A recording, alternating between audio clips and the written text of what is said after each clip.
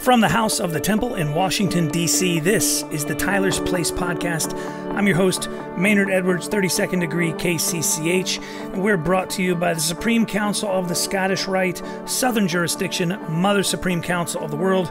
You can find out more at scottishrite.org. And if you're a brother of the Scottish Rite Southern Jurisdiction, when you log in, don't forget to check out some of the new Master Craftsman stuff and Morals and Dogma, the audiobook. It is streaming for free for members only. However, you can also purchase it to download at Audible. So if you're an Audible subscriber, it's 1 credit. And if you're not an Audible subscriber, you can either sign up or purchase it outright for the Morals and Dogma audiobook. So make sure you check that out.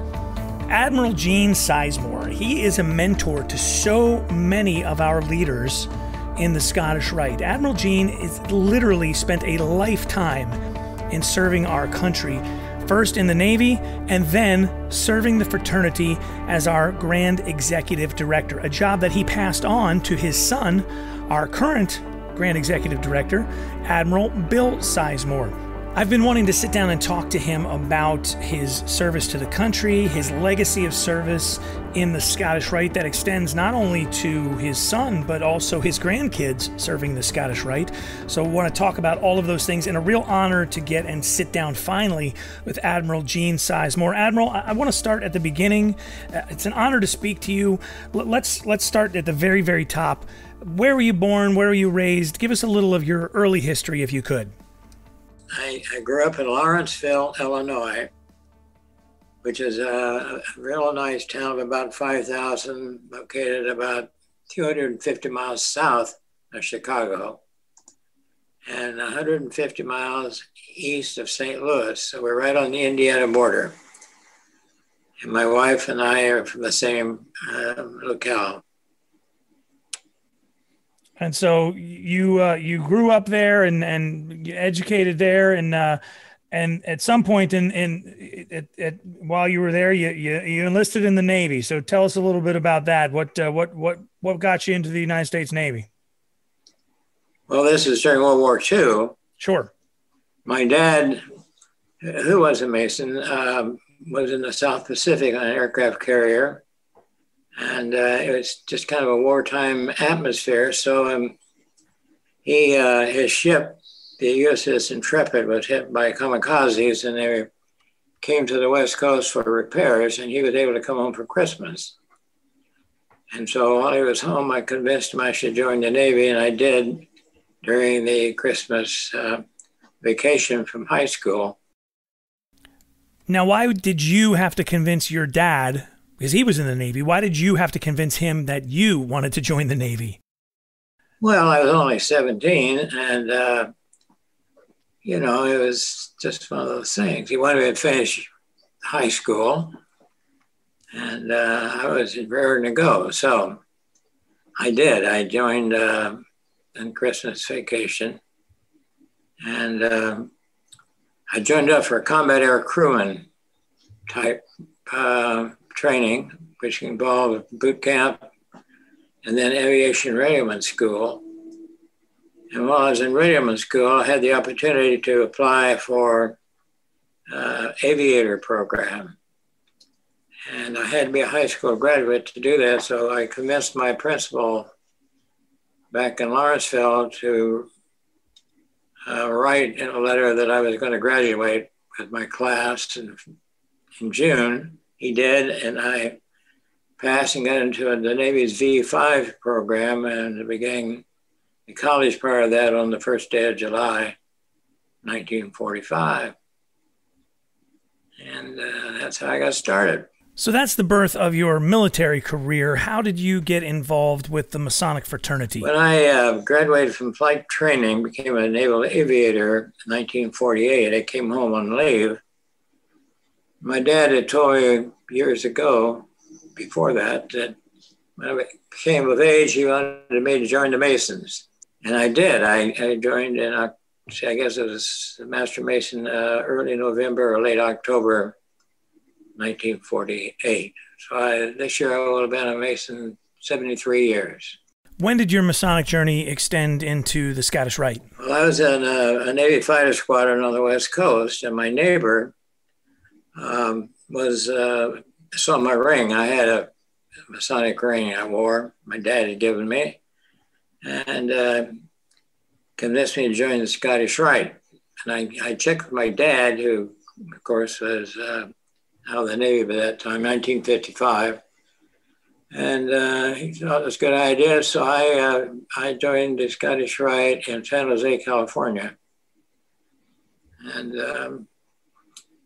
that was, how many years ago was that? 45, 65, 60, about 68 years ago. So you served the country in the Navy throughout the 50s, the 60s, the 70s, and then you come to retire in the early 80s and you get more involved with the Scottish Rite, if I am kind of reading the history correctly. Tell us how you made that leap from being a naval officer, being an admiral in the Navy, to becoming such an important part of the Scottish Rite Southern jurisdiction.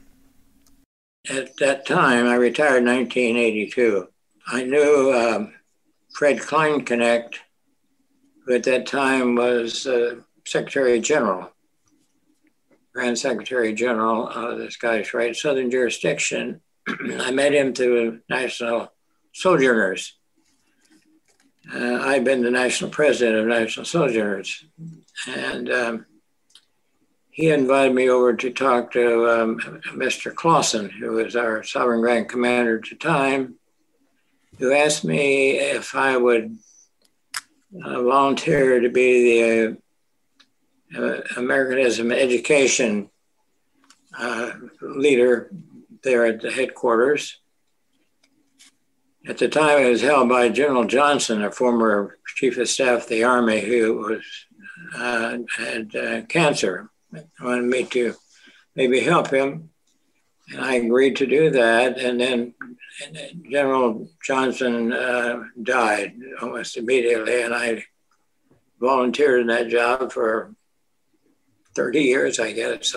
So you actually spent 30 years as a volunteer. How did that volunteer job translate into what became, I know it wasn't called this originally, what became the Grand Executive Director's position? Well, I loved being a volunteer over there, and I had another job, so I'd go over on Saturdays or sometimes at 6 in the morning to get some work done before I had to report to my regular job in Arlington. The fellow who had the job before me, Bo Bowman, became sick unexpectedly and passed away. So I was asked to see if I would be interested in the job, and it took some time for me to think about it because I had a good job. But I agreed, and I became what is now the Executive Director position. And it was the best move I ever made after retirement. It was a wonderful job working with wonderful people.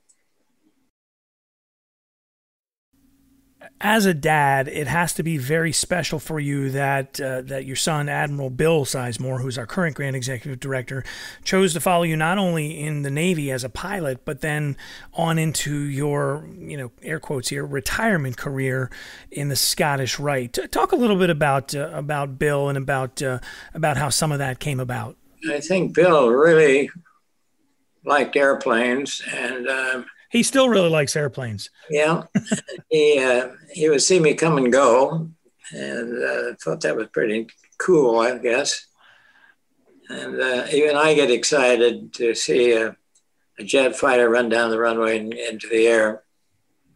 And so he applied for the Naval Academy and was accepted, much to our surprise of both of us. But he really liked it, I found out. And so he succeeded very well in the Navy as a fighter pilot and as a squadron commander, air wing commander, and chief of naval air training, finally.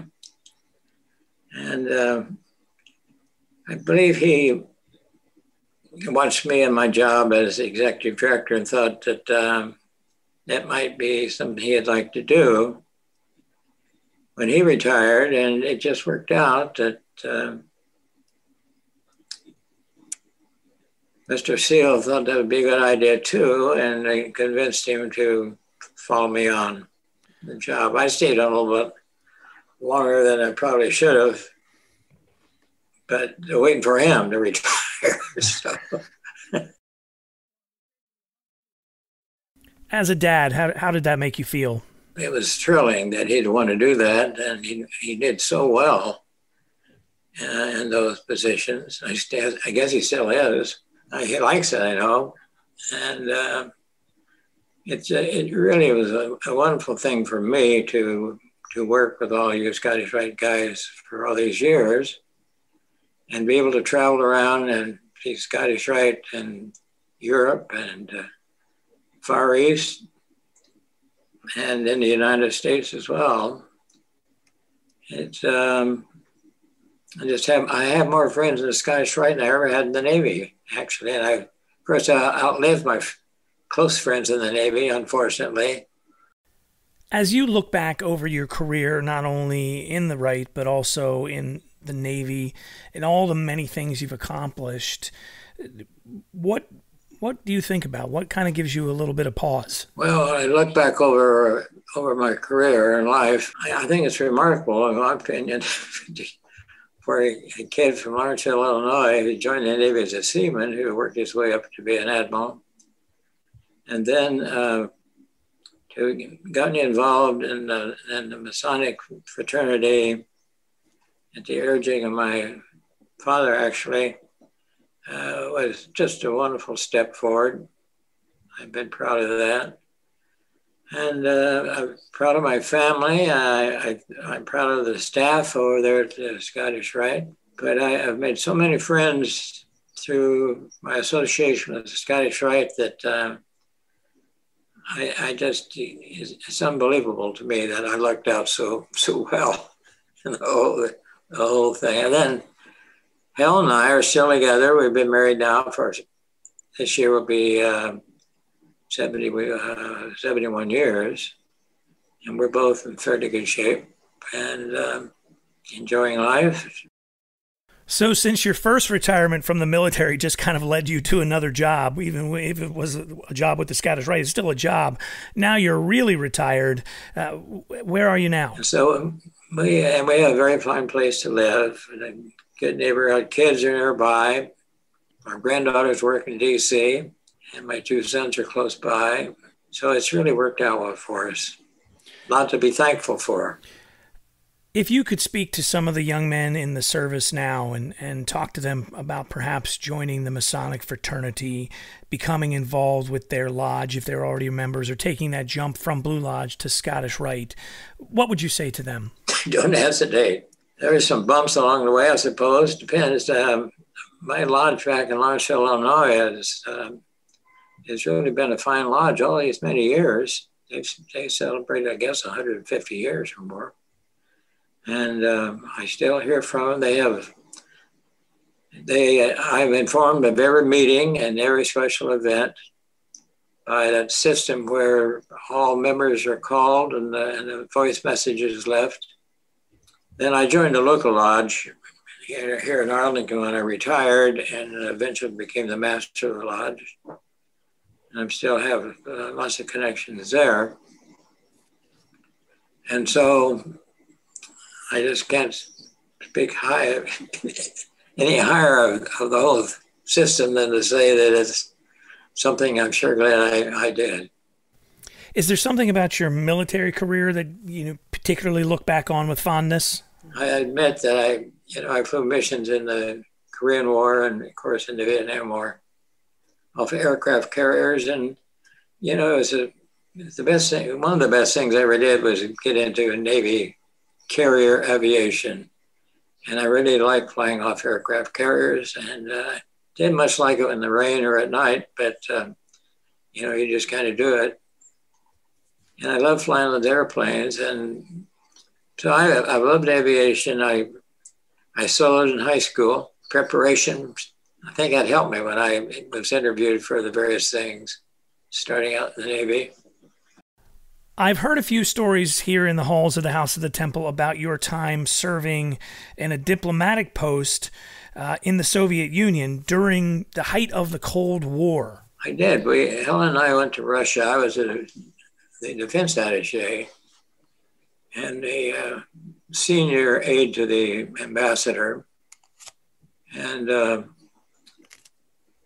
the Navy sent me to college. And so I graduated from the University of California at Berkeley in political science.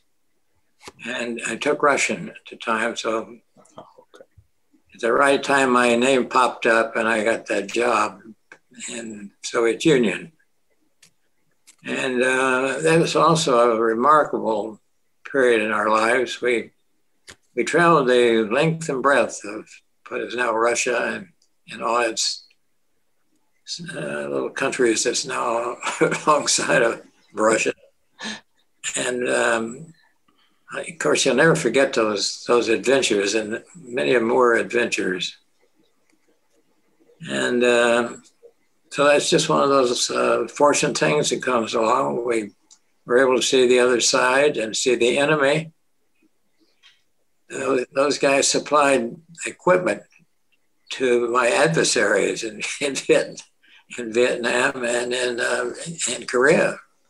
Right. And but when you get to know them, they're very friendly, nice people. But they're just doing what they do, and we're doing what we do. Of course, the cocktail parties are fun as heck. They drink like and they die early. You can't understand why. Russia is a fantastic place. It's really big. And I still love reading about it and seeing pictures of it. Right. And in fact, I'm rereading a biography of Stalin at this very time. At the time, we always say it was an interesting tour. It wasn't a lot of fun, but it certainly was educational. And the people who we met were nice people. So did you run into the KGB and the cloak and dagger types from the guys from the movies almost? All the time, every day. The people our staff were all cleared by the KGB and had to report on us. We had our apartment, we had a nice apartment in the embassy. We figured it was bugged. You could go through and clear it, and a couple of days later it was probably bugged again. So right. We lived under that all the time, and in our cars as well. Right. All our trips had to be cleared. You had to apply 2 weeks ahead of time to move out of Moscow on any trip. You never knew where it was approved. You just assumed it would be. And sometimes it was disapproved when you got to the airport, and most of the time we were able to go ahead and do what we planned to do. And we were met every time by people who worked for the KGB when we landed wherever it was. Right. As I said, we moved about the country from border to border, north and south and east and west. I know you also did a fair amount of travel with the Scottish Rite in your role as Grand Executive Director as well. The Scottish Rite, we traveled all over the place. We went to Korea, Tokyo 2 or 3 times, Okinawa, Guam, Taiwan, Hong Kong, Hawaii a lot, Alaska. Scottish Rite's everywhere. Of course, it's in Russia too now, and it has been for several years. You got to be proud to be members of the Scottish Rite or the Masons, because also they're everywhere, and they're all nice folks. Admiral Gene Sizemore, a legacy of service not only to the Scottish Rite, but also to our country. Thank you so much. It's been an honor and just a real thrill to talk to you. I hope that we can connect again very soon and continue this conversation. I'm sure you've got a few more war stories to share, so to speak, and also a few Scottish Rite stories to share. So thank you so much for joining us. That's going to wrap it up for the Tyler's Place podcast featuring Admiral Gene Sizemore, our Grand Executive Director Emeritus, and just a wonderful guy. Such a thrill to finally get down and chat with him. Thank you so much for joining us here on the Tyler's Place podcast. If you've got something you want us to talk about or you want to tackle, send me an email, easy to get, podcast@scottishrite.org. If you're interested in becoming a Freemason or in becoming a part of the Scottish Rite, that same email address gets it done, podcast@scottishrite.org. From the House of the Temple in Washington, D.C., I'm your host, Maynard Edwards, 32nd Degree KCCH, and I will catch you next time right here on the Tyler's Place.